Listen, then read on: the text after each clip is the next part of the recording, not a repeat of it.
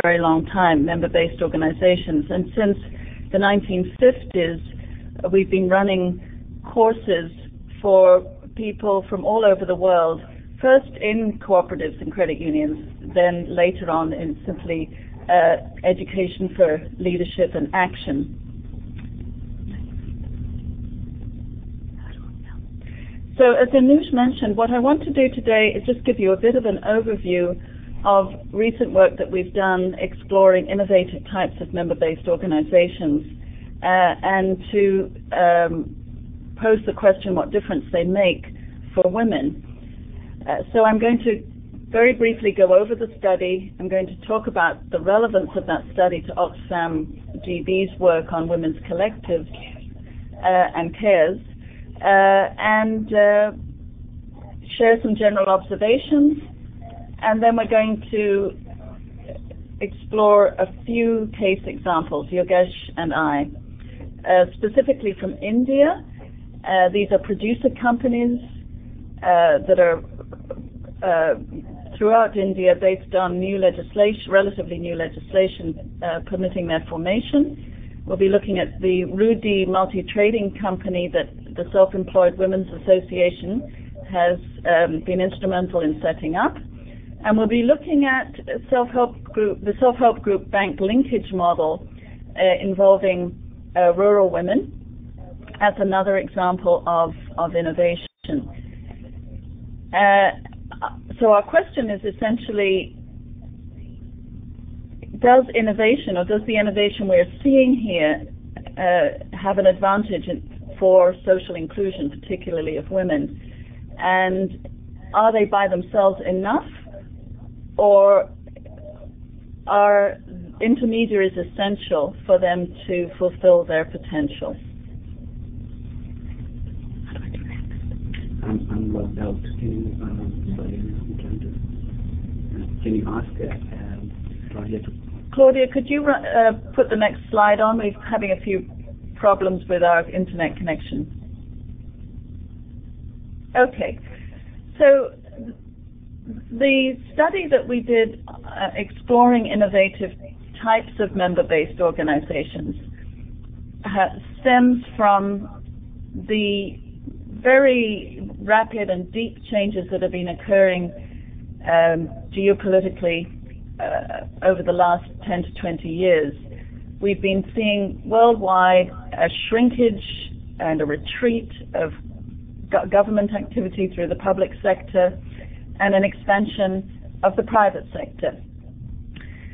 As a result, a lot of the previous responsibilities of the state have been privatized, either a shift to the private sector in for-profit service enterprises, or a shift to the non-profit sector, or a shift to unpaid and voluntary sectors.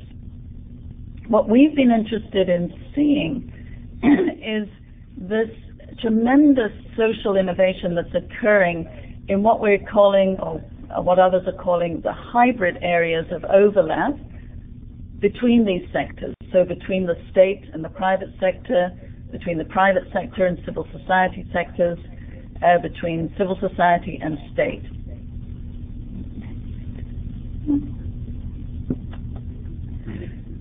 So one way of illustrating that is that whereas before we had a fairly substantial role of the state in the economy, now with the state retreating, we have and the expansion of the private sector, what we're seeing is quite a few innovations in that area of overlap. And the three examples that we're going to be talking about today are innovations that are occurring in that area of overlap, whether they are the producer companies in India that are a hybrid really between private sector and member-based organizations or cooperatives. The Rudy multi-trading company is an example of a private company embedded within an association, a member-based organization. And the SHG bank linkage model is an example of how informal and formal sectors have been linked without a problem, it seems. Next.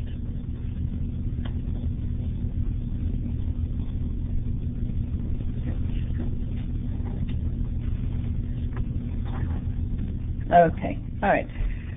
So when we started to look at member-based organizations that are innovative, we posed the following questions.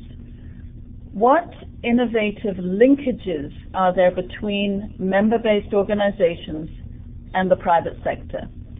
And what innovative linkages are there between informal and formal sectors? We asked the question, why are these new relationships or hybrid organizations emerging? And then the so what question. Are women in communities taking more control over their livelihoods as a result? And are these new entities or new linkages more effective as a vehicle for women's access to resources? Finally, are these social innovations inclusive, or are intermediaries required to guarantee that inclusion?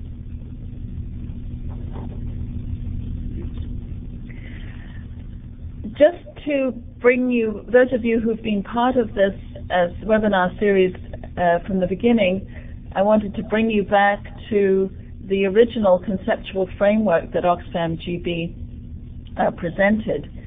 And what I've done in this diagram, I've highlighted in yellow the sort of part of that conceptual framework that we're dealing with in this webinar, and to show you that we have inserted a triangle with the term intermediary to show that whatever the legal and policy framework there is as an incentive for innovation, for there to be really effective and inclusive collective action, there often needs to be an intermediary connecting the women's collectives or the member-based organizations to the opportunities in the legal and policy environment and making it work for them. So what we have seen, and I should say that this study has been global in reach, but what we have seen as it applies to the Indian context is that there are very interesting and innovative hybrids in India that join the member-based organization or the cooperative model or cooperative idea with the private sector.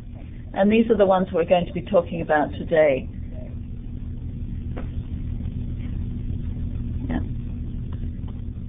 Oops, sorry. So now I'm going to pass it over to Yogesh, who's going to be talking about producer companies.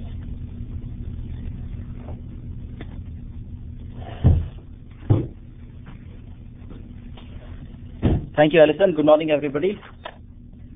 This is the same computer I'm using that Alison was using, so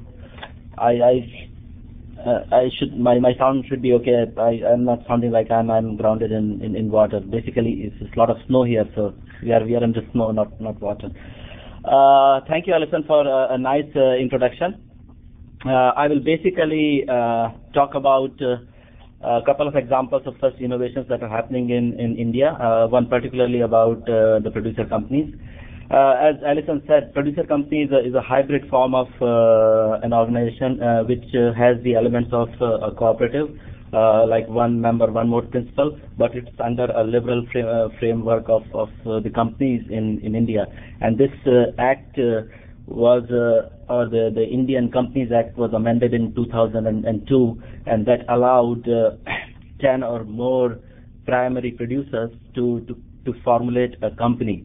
And basically, this legislation was necessary because primarily cooperatives were the only legal form under which the producers can come together to access market, and that particular form had a lot of limitations in terms of the state control, and the state officer who is responsible for the cooperatives had the final say on what the cooperatives could do or not do. But under the new framework, the influence of state has been minimized, and the companies are free to do what they want to do. So we'll take up one example of a producer company in India which works across three eastern states of Jharkhand, Bihar, and Chhattisgarh. And this particular company is owned and managed by 3,000 women producers who are mainly working in the silk sector. They produce silk yarn called Tasar, which is like an Indian tropical silk yarn.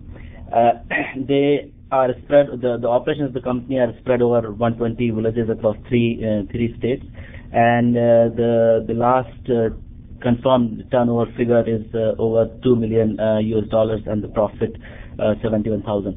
Basically, how the company works is that, I mean, it is a producer company, but the real innovation is in terms of the combination of different institutions that come under this framework.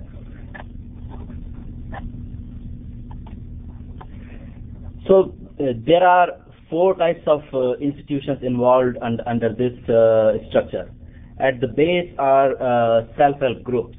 So this producer company and these groups were promoted by a national NGO called Pradhan, so very well-known, well-respected organization in India. So they had their operations in these 3 states where they promoted these self-help groups of women. These are primarily informal affinity groups. Women come together in groups of 10, 15, and then they save weekly a small amount of money, and then they rotate that money, and also they borrow from outside. So the primary purpose of these self-help groups is saving and credit.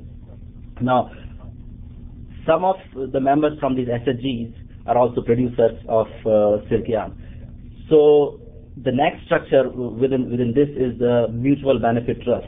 These mutual benefit trusts consist of 20 to 30 members picked up from different SHGs, 3 to 4 SHGs, and these mutual benefit trusts are the first-tier farmer organization or first-tier producer organization, and their main these are locally registered profit-making entities, and their main responsibility is to produce this silk yarn and produce up to a quality that is demanded in the market. Above it is the real producer company, which is a national collective, and the role of the producer company is that they first of all procure the inputs for the MBTs, and then they aggregate the final produce, and then they market it. The producer company is actually owned by the members of the MBT, so each MBT member has a share in the producer company, and while it's owned and governed by the producers, it's managed professionally. So they hire professionals to manage the professional operations of the company. And another structure about this is that the producer company gets into partnerships with the private sector companies for value addition, for marketing, and also they have a stake in their own company for value addition and marketing. So basically, the Producer Company Act enables these MBTs to be part of a larger producer company, and also they can get into joint venture with the private companies. Now, why this innovation? As many of you might know, after 1990s, the government of India liberalized and the economy opened up, and there is a lot of economic growth happening. But the growth in the agriculture sector was not happening at that pace, or in fact was stagnant or declining. So this and the existing frameworks under which the producers can effectively participate in the growing economy were not enabling enough for them to effectively participate. So this new law came to address the weaknesses in the existing cooperative framework, and also this innovation actually came to address the need for having a combination of different structure to address the needs of the producers. So what has happened when these 3,000 women came together? Or they started very small, but now they are over 3,000. So what exactly has happened? In this particular case, their income has increased in some cases over 50%, and their income has increased not only because they are participating as an activity in the producer company, but also because they have shares in this producer company. And this has also enabled that different institutions in this model can leverage on each other's strengths. So the SSGs were working together for the last 10 years or maybe more because the NGO has promoted them. So there was a social base there, and this model actually enabled to build on that social mobilization and cohesiveness within the members. It also enabled the producer company to partner with the private sector and also effectively work with the MBTs. So in a way, it was a structure that was accountable and also inclusive. And what were the main success factors? I think the main success factor in this particular case was that they focused on locally available livelihood opportunities. There was a lot of time and investment in terms of developing the technology. Like previously, the women used to make these yarns purely manually, but they invested a lot in technology to come up with improved machines for making the thread. There was a lot of investment in improving the efficiency, and also, more importantly, in community mobilization. As I said, that NGO was working for so many years in that area. So it was not that because the legislation came and they formulated the company. They actually built on the base that was created beforehand. And the success was also in integration of a lot of structures, like the self-help group, the mutual benefit trust, producer company, and the private company, and also a larger role for women, not only in SHG, MBT, but also in the governance of the producer company. So these producer companies, a lot of board of directors are women who are the owners of the company, and also more importantly, factors like most of these producers need continuous supply of money, so they want quick returns for their services. So this model was able to provide them quick returns of their efforts. There was a lot of efficiency, transparency, honesty, and integrity in day-to-day functioning of the organization. So that's from the producer's perspective, that was very important, that the transactions were transparent, there was honesty, integrity, and most importantly, I think they were getting the kind of services they wanted from that organization. So if there are any clarification questions, then I'll be happy to answer them now, and then we'll move on to the second case. What were the weaknesses of the cooperative sector prompted this? And was the VCM completely new? I can see two questions. One by Celia, which is asking, going back to what Edison was saying, that the graphic shows overlap between private and society sectors. Is there overlap with the state as well? And the second question that has come from Uwe, was PCM completely new, or is the innovation? Sorry, I'm missing the. Yeah. So we got the question. So if you can read those questions and answers into that. Okay, I will try to answer. It's basically the diagram that Alison presented showing the before and after scenario. I mean, obviously there are models where the state is also involved. So those models, I think, would fall closely around the nucleus of that particular model. And yes. Yeah. Okay. I think in terms of the two circle diagrams, we're just focusing on those innovative member-based organizations that are illustrative of that overlap between private sector and civil society.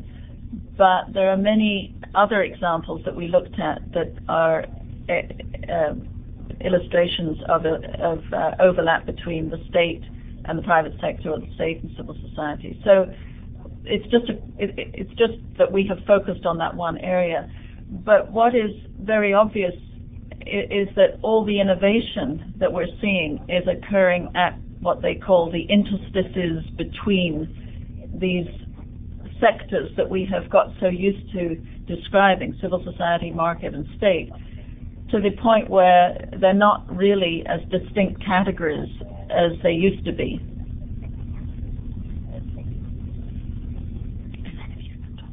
Okay. There was one question around weaknesses of the cooperative framework.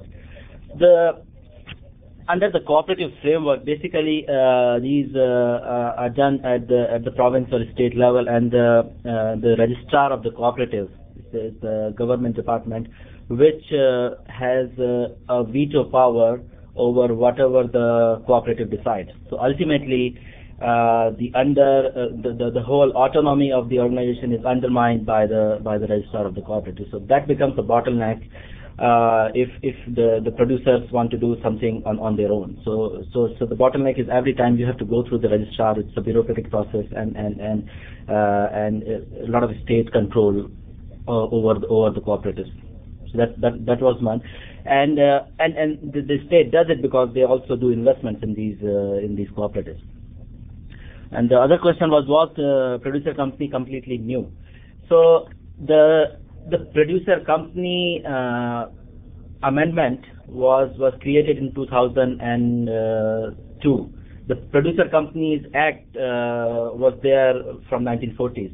So this new amendment was made in 2002 to specifically address the issues of cooperatives. And the new act actually enabled the cooperatives to re-register as producer companies and function independently as producer companies, so that they don't have to go through the registrar again. So the act allows 10 or more producers to come together. The act also allows producer organizations to come together to be part of the producer company. The act also allows the existing cooperatives to register as producer company and function as it's mostly like a private company, but with elements of a cooperative, like one member, one vote principle, and so it has it's a hybrid between a cooperative and a private limited company. There are questions coming up on screen, and one of the questions, we will probably take one or two questions now, but then address others at the end of the presentation. And one question that Taylor has posed is, what about the capital, and the restriction on capital, and how has this addressed that issue? So if you can take that one, and we'll probably hold other questions until the end of the presentation, if that's all right. Go ahead. Yeah. I think the new act particularly does not adequately address the issue of capital, because only the members can raise equity right now, and the external the company cannot raise external capital for equity. So that is one of the constraints, specifically for the producer companies who are into capital intensive activities. So that has been one of the challenges so far, and that the act doesn't address, because what the act does is it allows a hybrid of organizational forms, but it doesn't allow the hybrid of finance. So I mean, the finance the company still has to get from the market, and one challenge has been that this particular company is been able to survive by borrowing from the market at interest rate of 15-16%. So that has been one of the challenges. There are two questions that I think interesting that I would ask you to address right now. And if you get to what Alison was saying around role of intermediary. So if you can just say a few things of how critical that was, what role that played. Go ahead.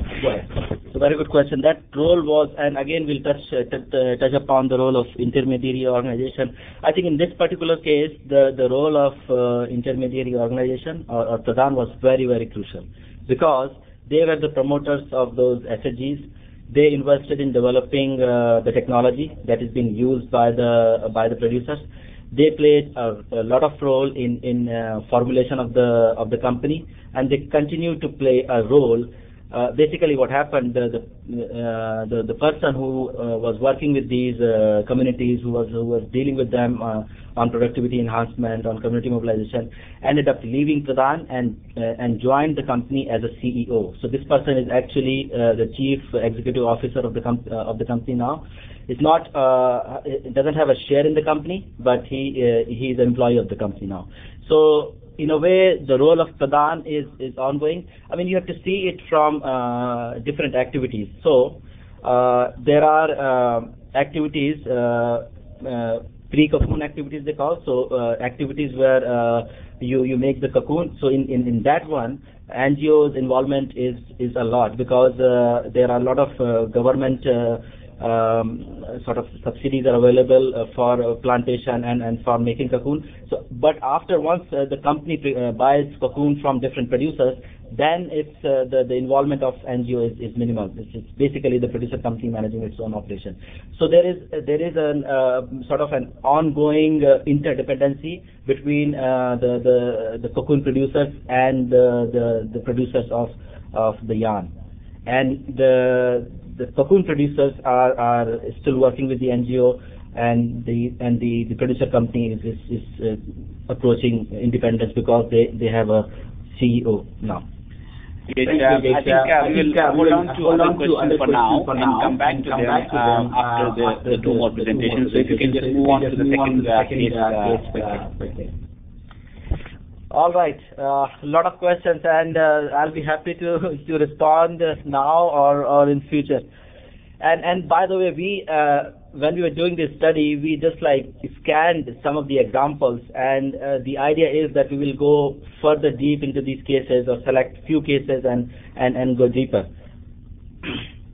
The second example is from the Self-Employed Women's Association in India, and particularly their work in the agriculture sector. Just to introduce, SEWA is a well-known, well-respected organization in India. It started as a trade union movement, and then did a lot of work for women's empowerment, economic empowerment, and also on financial inclusion, their networking, communication. So there is a network of more than 1 million women workers that SEWA works with. It started off its operations in urban areas, but slowly moved into rural areas, and most of their rural members work in the agriculture sector. And this particular intervention is in the agriculture sector, where they created a rural distribution network that links the small producers to consumers. And they utilize their existing network of self-help groups, their institutions around microfinance, insurance, capacity building, and also their communication facilities like SEWA Radio. Just like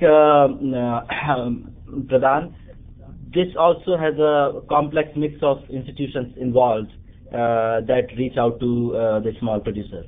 That includes SEWA as a member-based organization. There are district-level associations in the supply chain. There are private sector players, and there are SEWA-supported marketing organizations that support the initiative, and also they partner heavily with the government-funded programs. Right now, their outreach is 265,000 small and marginal farmers, and they directly employ 15,000 these rural procurement and sales managers. 1,500, sorry. And they call it Rudy Bains. I mean, Bain means sister. So in a lot of their initiatives, you will find Bain. So these are Rudy Bains. And the last turnover was over $1.5 million. So why?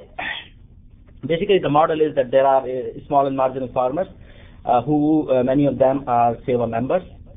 And then there are these procurement centers set up in the villages, and then there are from the procurement centers the they do sorting, packaging, and then the products go to a distribution hub. From there it goes to the private sector players, it goes to retailers. Also they have their retail shops in the villages, and also some of these Rudy Bains go door to door selling these products.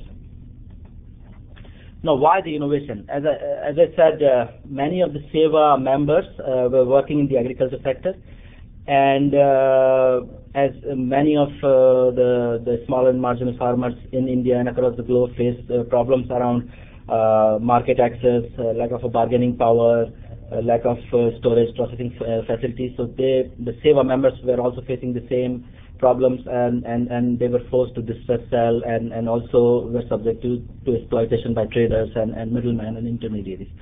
And SEWA's response to this was that they had this network of SHGs and member-based organizations already operating, and many of them were working in agriculture sector. So they basically relied on Gandhian principles of self-governed, self-sustaining local economy, where the producers were linked to the consumers, utilizing the existing base that SEWA already had. And basically, in order to do that, they had to go through a private limited company. It was a profit-making entity. And the innovation was that the existing SEWA framework network allowed that to happen. So what? So what if this allowed to happen? What exactly happened? In this particular case, it was a direct market access to a lot of small and marginal farmers, where they were able to sell their products directly to the procurement centers that were set up by SEWA. There were multiple employment opportunities, direct employment opportunities for women members who were employed by either by the procurement center or the distribution center or as the sales managers. Another important factor was access to high quality consumer products locally, which were distributed through this distribution network to the rural consumers. And more importantly, the owners of the company are these SEWA members. So the capital or their input, their share is rotated locally. Now, what were the success factors? The success factors were, as I said, the continuous work of SEWA with these communities, grassroots foundation, and a lot of internal cohesiveness. If you talk to SEWA members, they as if they belong to each other, and there's a lot of cohesiveness within them. The other factor was service provision. So the members who are directly part of Rudy, they give a lot of importance to the kind of services they get from the initiative, like direct payment, on-time payment, and also the services that the consumers get. And also the initiative was able to have a lot of external linkages, like Unilever helped them create the supply chain. They are also considering getting products from outside companies that could be distributed using this distribution network. So there were a lot of very strong external linkages with the SEWA and outside the SEWA members, including the government. And as a result, I mean, some of the SEWA members were able to increase their income by 50%, as the project claimed, and also some of them, specifically the Rudy Bains, were able to earn as high as 5,000 rupees a month, which is $120, yeah, which is a lot considering many of them don't even earn $1 a day. I don't see a particular question. I think one just came from Uwe. Let me just pose a question which was posed earlier, which can be related to both case studies. What are the implications or what have been the influence on the gender relation, given the fact that these are exclusive women member-based organizations? So if you have any insights, you can take 2 minutes to quickly explain that. Yeah, I'll just start off by saying that we were not actually looking at this in the study. We were not looking at that level of depth, but I'm sure Yogesh must have picked up insight from that based on his fieldwork experience there. Yeah, I think in both the initiatives and both the organizations, Pradhan and SEWA, dedicated their efforts to specifically focus on women. So there was a there was an intent, there was a specific effort only to work with the women, and that I think ensured their participation. For example, in case of Pradhan, most of the members, the 3,000 members, are indigenous women, and also they are the decision makers higher up in the producer company. So a dedicated effort was made to involve women not only in production but also in decision making. I think that had a lot of influence on what happened. And SEWA, we all know it's a women's organization with a lot of involvement of women. I think we can now move on to the third case, and then come back to the questions thereafter. I'm sorry. There are questions that just popped up. So let's move to the third case studies and we'll process some questions and take them up later. Thanks. Okay. All right. Well, I'm a little intimidated and surrounded by my Indian colleagues here to speak about another Indian model. But what I find very interesting about the self-help group bank linkage model is that it has overcome this problem in many places where there are so many advantages of staying informal, but as soon as you want to access external resources, there is usually a requirement for registration and formalization, and often that kills all the benefits of informality. And what has happened here with the SHG bank linkage model is that informality has been accommodated within the model. So the innovation then is that we've got informal collectives, self-help groups, pioneered by Myradha in India, but has since been taken up nationally. So what these informal self-help groups are able to do is borrow money from formal banks to on-lend to their members. There's no formal registration required. And no bank approval of individual loans is required. The self-help group access the loan on the basis of the credit worthiness of the SHG as a collective. I'm sorry, I just got a message from Claudia that there was an echo and people may not have heard that clearly, so if you can just say one or two things more quickly. Okay, the basic idea with this is that informality can be a real advantage for collective activity, women's collectives included, and the self-help group bank linkage model is an example where the self-help groups have been allowed to borrow money from the banks without any formal registration, based on their history of credit worthiness. The bank does not scrutinize how those loans are dispersed or who they are dispersed to. The self-help group has discretionary responsibility for doing that. Okay. So the reason why this innovation was set up is because, obviously, like in many places, women's access to commercial savings and credit services was highly restrictive. Women in these self-help groups that had been operating for many years as rotating savings and accessing credit through Myradha. Sorry,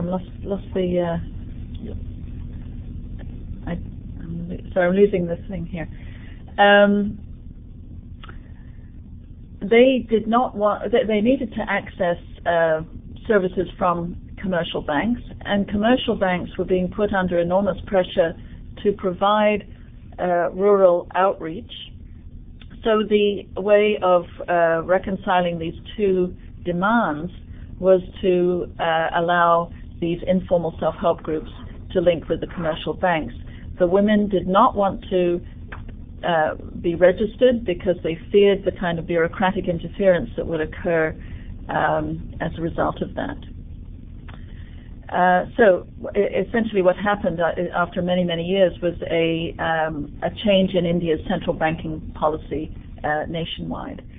So what's happened as a result is obviously women's collective access to and distribution of credit has increased.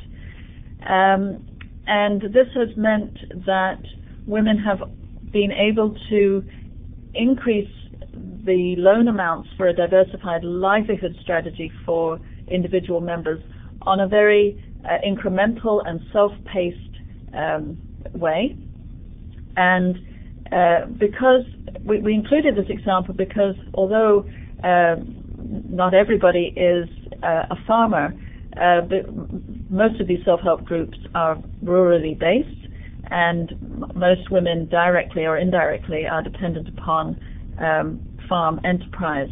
So the access to these loans and savings facilities has allowed them to invest in land, in agricultural inputs, business investments, as well as education as an intergenerational livelihood strategy. Thanks. And let me take 1 second to add one point on that one. In 1991, NABARD, which is the National Agriculture Bank, issued a notice or a circular saying why should recognize the informal self-help groups as legal entities, which was contra legislation. And that paved the way for banks to link with this informal group. And that's it was in a way small critical piece of legislation. It was considered as legislation, even though it's a circular. And that really opened up the space for informal groups to link with formal banking institutions. So just wanted to quickly add that, and then move on to any clarifications and questions. This one, that was live on that? Oh no, maybe not. No, okay, fine.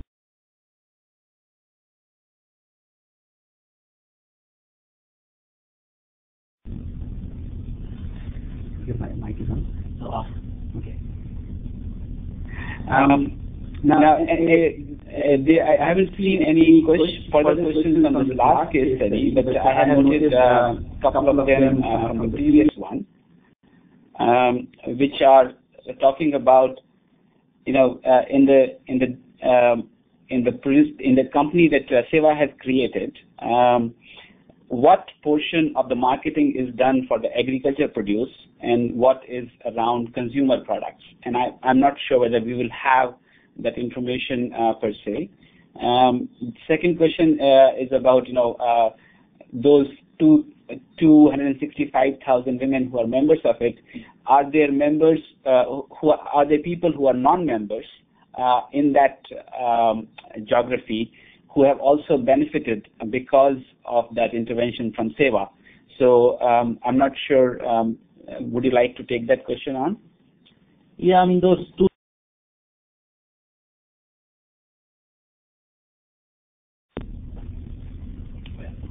Can you hear now? Okay.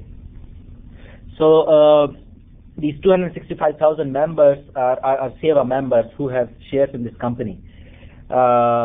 But not necessarily that all the 265 are participating in the activity. So right now there are close to 35,000 farmers who are actually supplying to Seva. So there are the Seva stakeholders or shareholders, and then the Seva members who actually participate in the activity as farmers. So that number is close to 35,000.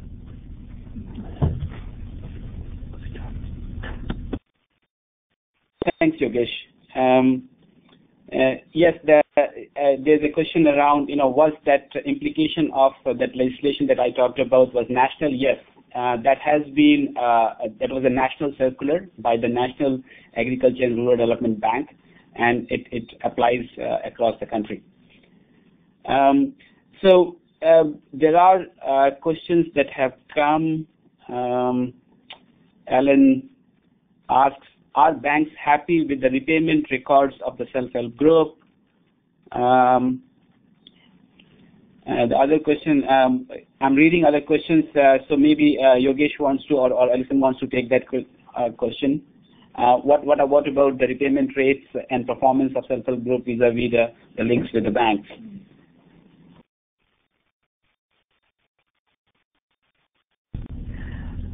Yeah, one of the sort of rules, I suppose, of this model is that the self-help groups keep very stringent records of their of what they're borrowing and what they're dispersing, and so long as those self-help groups maintain a repayment record that's up to par. I'm not actually sure what the percentage rate of repayment is. Then they are able to continue the relationship with the bank. So it's very much a self-monitoring system.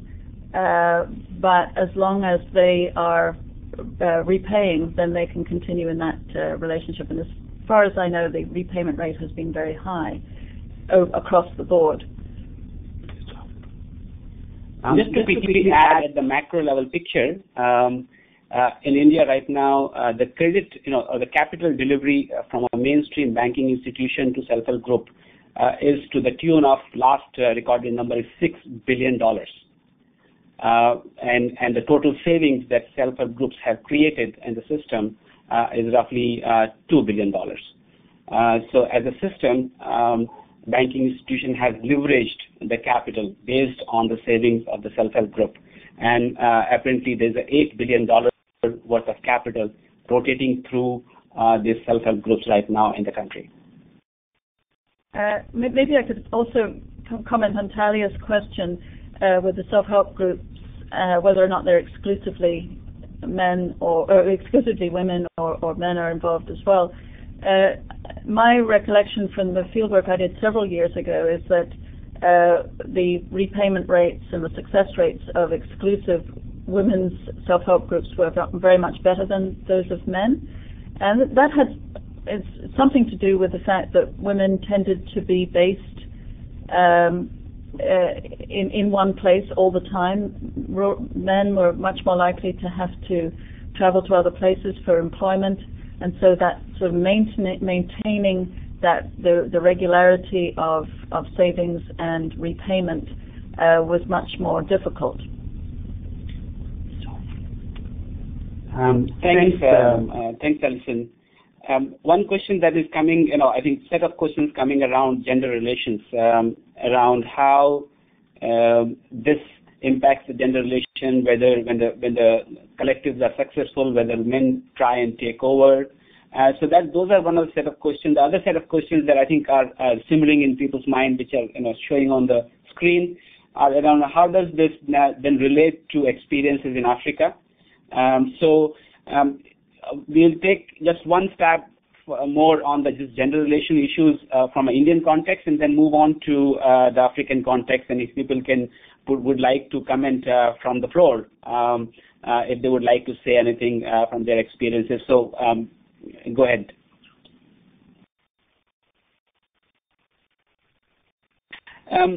Let me just share my own personal experience on this, on the gender relations. What is happening around this is that this is, even though the numbers of the amount of money that's flowing through the system looks quite large.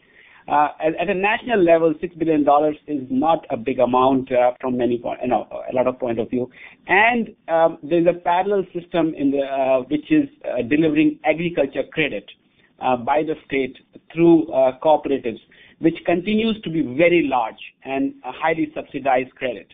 And so men tend to focus more on getting that capital rather than the capital that is flowing through self-help group movement.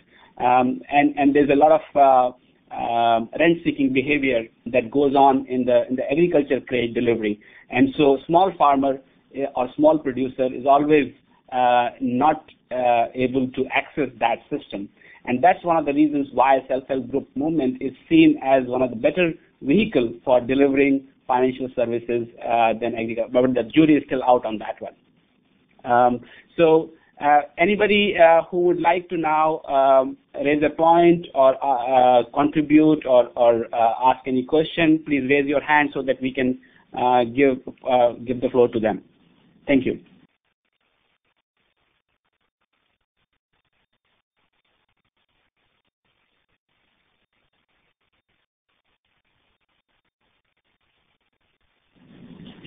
Anyone?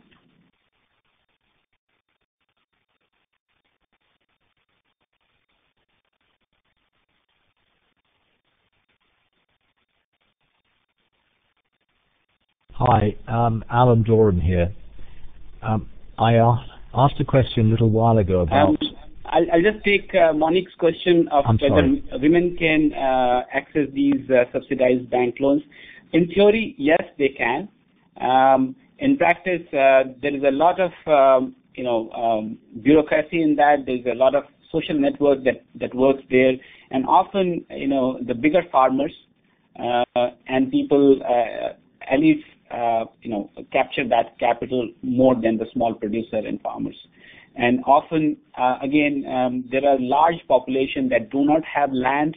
They work as day laborers or sharecroppers, and they have difficulty in accessing that capital as well, which is not a barrier within the self-help group mode of delivery of capital. But let's it's 10:08 now. We have 22 minutes before we have to close. So if we can have the comments from the floor and anybody who would like to share experiences from African context relating to that. Okay, I'm just reminded that there's a final slide that Yogesh and Alison would like to complete their presentation with. So let's go to that and then come back to the floor.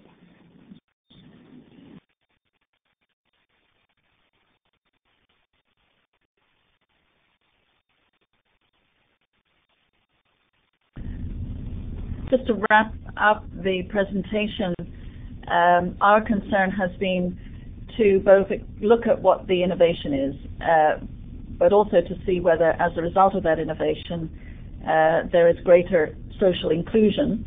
And of course, given our discussion today, we're really talking about whether these innovations benefit women and include women. And the conclusion that we've come to across the board, but particularly in these case examples, is that even if there are legal and regulatory changes, these are not enough to provide either the incentive or the protection or the information or the resources for a lot of women's collectives to manage on their own, to take this forward on their own. There is an intensive and long-term capacity building required. And this is really the big story here about the influence, about the way in which these women's collectives and these social innovations, including women, they have very much been accompanied by and helped by very long-standing intermediary organizations. Pradhan, in the case of the producer companies, the Self-Employed Women's Association in the case of Rudy, Myrada in the case of the self-help group bank linkage model. Now these are not fly-by-night NGOs. They've been there 20, 25 years, earning an enormous amount of respect nationwide, and a huge grassroots following. So I think that really is the story here that I think we can relate to questions about the African context. And just to return there then to say that the insertion, from our point of view, without having asked permission of Oxfam GB to do this, from our point of view, that triangle with intermediary needs to be there. Thanks. Okay, so that's just wrapping it up from our end, but we look forward to more questions.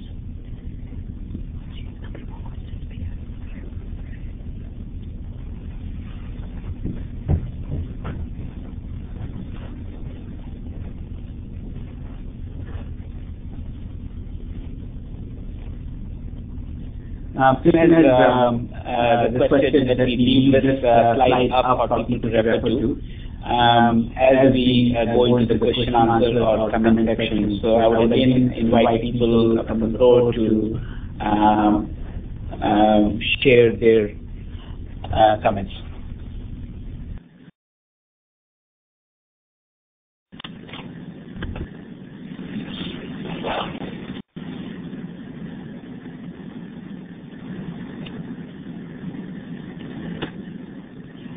Go ahead, Teresa. Hi, thanks so much. Thanks, Allison and Yogesh, for this great presentation. I had a question about, can folks hear me? Yes, I can. Great. Okay, thanks. I had a question about the gendered.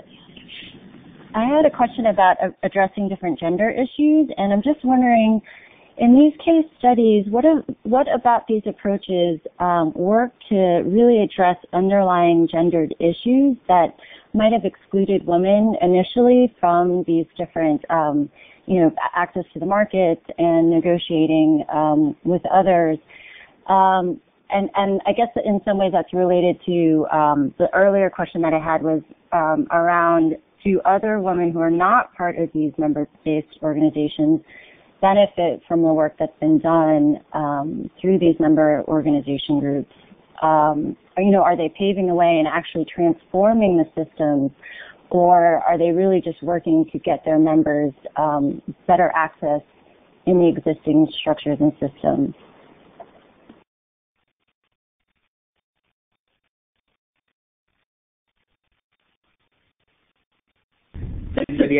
This is such a great question. And I would say, just as an outside observer, and having spent some time with SEWA and with Myrada, that at a very fundamental level, those organizations are working to transform the system, in the sense, particularly if you take the case of the Self-Employed Women's Association, that is informed very much by Gandhian principles, which has struggled really to deal with an economic growth model that is much more oriented to export markets than internal markets. So SEWA has been very clear about the importance of involving women in a transformation of local economies, and for them to be front and center in that. That's probably the best example of that. In terms of Myrada, one part of your question was around whether or not women who are not part of these self-help groups, in this case, whether they are included. The Myrada model is that to the extent that Myrada has the capacity to keep encouraging new groups to form,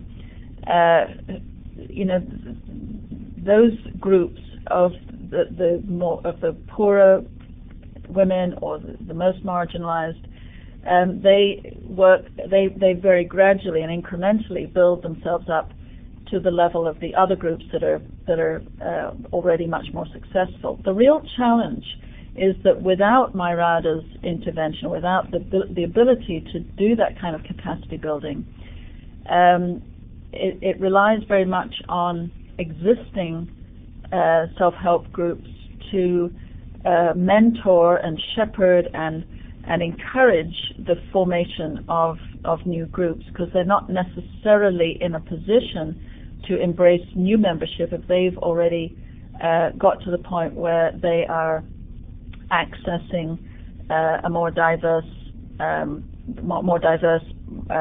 financial products, or at a higher level in terms of the amount of money that they can borrow from banks. So, I think in most cases you're seeing attempts to transform the system, but at the same time being very pragmatic about trying to take advantage and ensure that women have access to the opportunities that exist in the current system.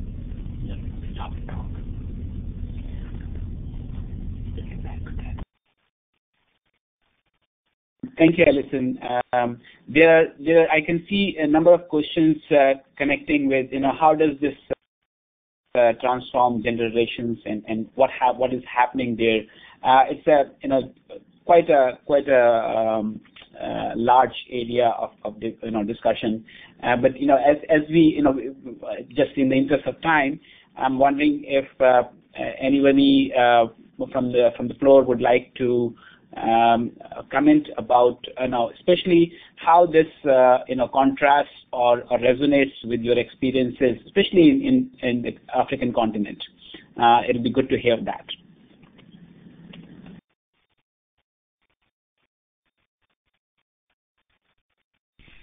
Hi, this is Thalia. I hope you can hear me.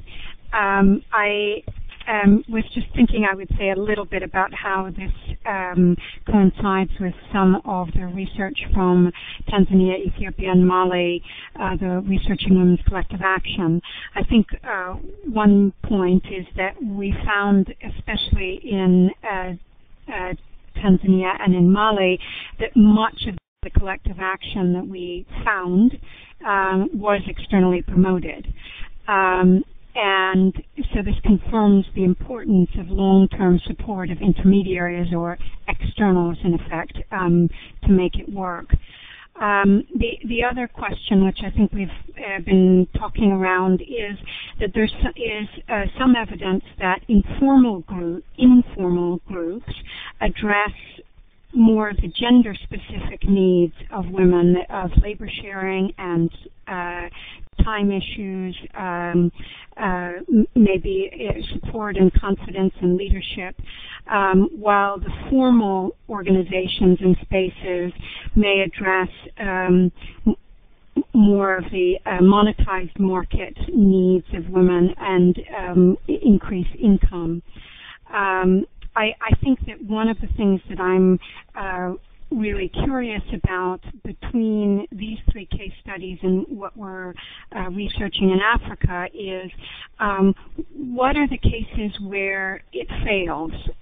What are the characteristics of the intermediaries, not just factors of success, but the factors that make the difference between situations where it's not working and it is working?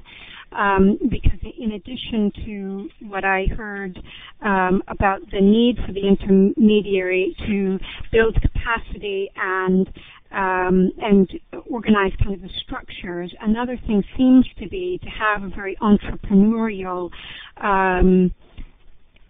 intermediary or set up an actor that will really be looking for the market on a continuous basis that provides the returns to the local groups, because obviously people will not be continuing to be involved if they aren't increasing their incomes, and that's not always easy.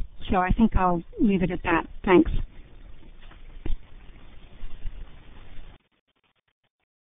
Thank you, Talia.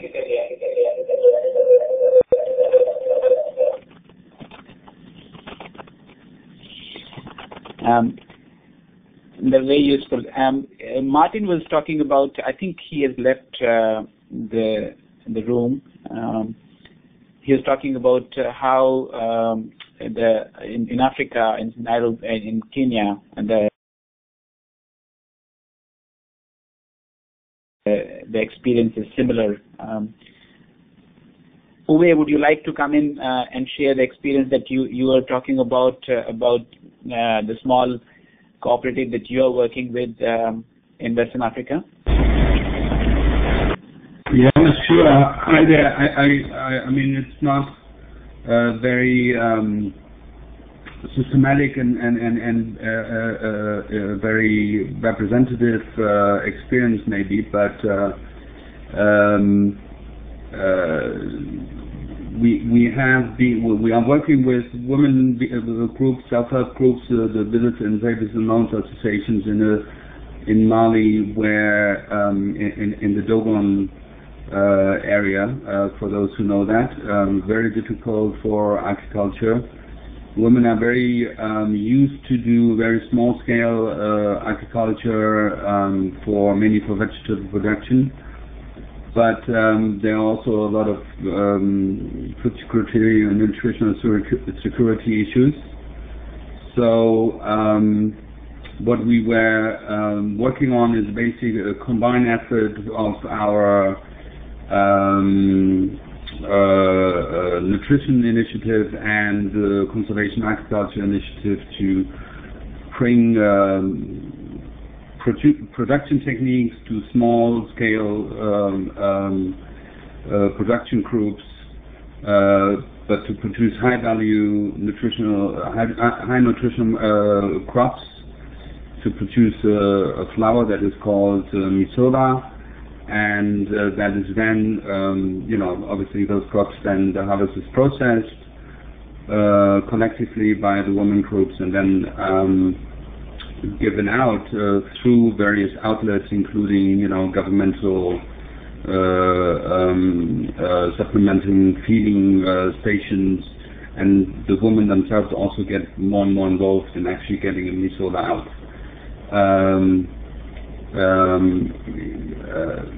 I think the interesting thing here, as I said, I think also in one comment is obviously to maintain that system when production as well as consumption or demand is actually fluctuating quite strongly. In this case, obviously, to some extent, it will depend on the demand by the governmental institutions who demand supplementing feeding, who have demand on the supplementing feeding side. Production can be quite difficult to keep stable given the rain patterns, etc., etc. The interesting thing is obviously, I think, it's a relatively short value chain. It stays within in a small area, and so women to a large extent can monitor and control actually most of the value chain, except maybe obviously the distribution of the final product. But even there, they are trying now to take this over and actually use it and market it within the villages rather than going through governmental institutions. So one of the elements of success, as my predecessor said, was how to keep that value chain stable, so that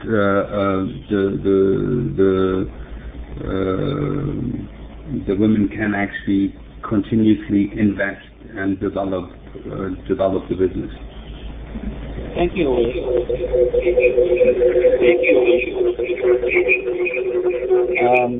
Just a couple of points that I would like to quickly share. Telia asked, the role of intermediary in not just training and capacity building, but actually much more than that. And I think that's exactly what is coming through from Yogesh and Edison's examples. And there is something there, and let me just take a second to connect this back with some of the other discussions we are having that some of the people in this room might recognize, is how does the external player play an interventionist role versus facilitative role? And how much role does it pass on to the collectives, and how much role does it play yourself, or let the private sector play? And that's an ongoing conversation. A lot of practitioners now are saying, the NGO or the civil society member should play more facilitative role rather than the interventionist role, because they are short-term presence and they are short-term projects.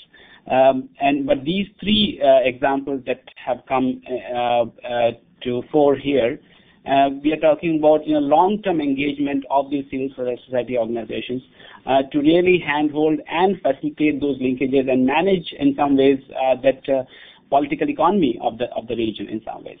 So it's an interesting contrast of what the other conversations have been having in some ways. The other thing that comes to my mind from contrast from the African point of view is that the livelihood patterns and the family relations are probably qualitatively different in the two countries. And this is overgeneralization, but if I may venture to say that the livelihoods in Indian context are very, very connected between men and women. There are joint activities, there are joint decision making on many fronts. Whereas in many parts of Africa that I know, there is a bit of division between what kind of activities men do and what kind of activities women do. And there is also, like for example, the cows and the would be, owned by and herded by men, whereas the goats and the small animals would be, taken care of and be the property of women, for example. There are those cultural differences that actually play into some of these equations, I think. But that's a subject that probably needs inquiry and further discussion. Maybe another webinar might be interesting on that. I'll stop there and ask anyone else if they have any questions or comments to offer. I see Yogesh coming on board. So Yogesh, please take it. Just a few comments to address the gender one and also the role of intermediary organization. I think in all the three cases, we were trying. The organization was trying to address a market failure, and in order to do that, there is a role for subsidized inputs, or there's a role for facilitating organization. For example, in case of the producer company, the pre-cocoon activities are heavily supported by the government, and that role now is currently being played by the NGO. So that's an ongoing role that the NGO will continue to play. And there are resources. It's not that the NGO, by playing a role, it's making the organization inefficient. No, because the producer company itself starts its business once they purchase from the NGO. So it's kind of an ongoing relationship. The other one was around gender and how these women actually see these activities. It's very, very interesting, and a lot of contrast within these two cases of the producer company and Seva. For example, in case of the producer company, the woman traditionally used to help their weaver husband in making these yarn totally manually. And it was their clients were their husbands who used to weave. But with this intervention in improving the technology where they can produce more yarn, they actually, as a collective, can sell to outside market as well. And interestingly, these MBTs or the producer collectives, they work at the village level in production centers, and these production centers provide facility for childcare. So one out of the 20 women members would do babysitting or will take care of the child. So that's one of the concerns for the producers. So that when that is addressed, they see more of an involvement. This is in very contrast to the Rudy Bains. The selection criteria for Rudy Bain is that you shouldn't be too young, you shouldn't be too old, you shouldn't have a kid, because you have to travel to different places. So you shouldn't have a kid, you shouldn't have a livestock. And you should have basic intelligence, but you should be willing to travel. So that's totally different to what producer company was doing. And the success factor was that they were able to select these kinds of Rudy Bains. So I think it's contextual as well. That is very, very interesting comment, Yogesh. There's one question on the floor from Marina. What happens in the long run of SHGs? Again, because we are at 10:30 now here in local time, which we just closed. We need to end very soon. And there are, we'll share some of the material that around how does the second tier and the third tier institutions are evolving, of how they are becoming counterpart to the intermediary. and how they are interacting at the federation level and the third tier level. But for the sake of time, I think we will probably have to close now. It's already 1.5 hours over. So we definitely enjoyed it here. It will be great to hear your feedback, and I'd like to now pass it on to Claudia to close the session. Thank you.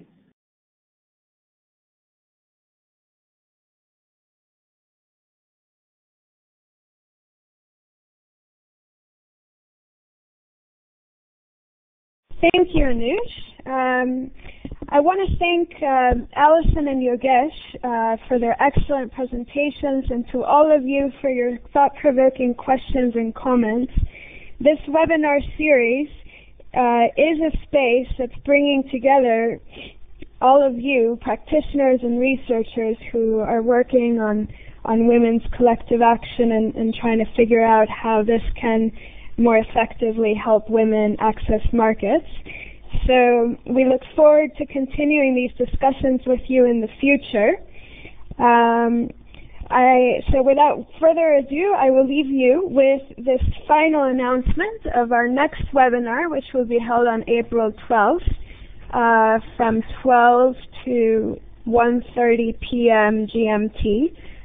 And the title is Women Producers, Fair Trade and Women Producers, which will look at collective enterprises and access to markets. So, and this will be led by WeGo. So please stay tuned.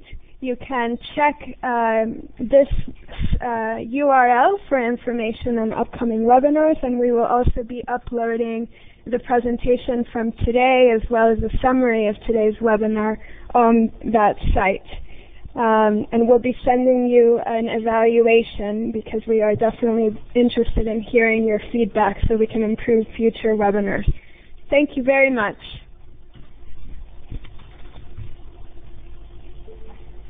Bye, everyone. Thank you. Bye. Bye. Bye, everyone.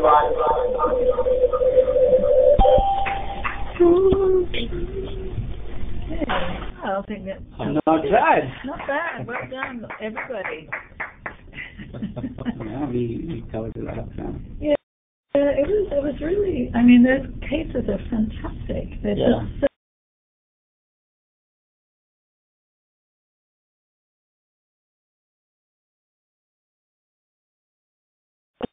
Hi,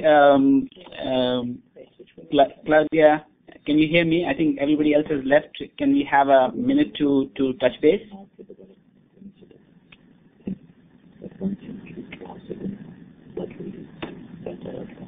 yeah. No, well,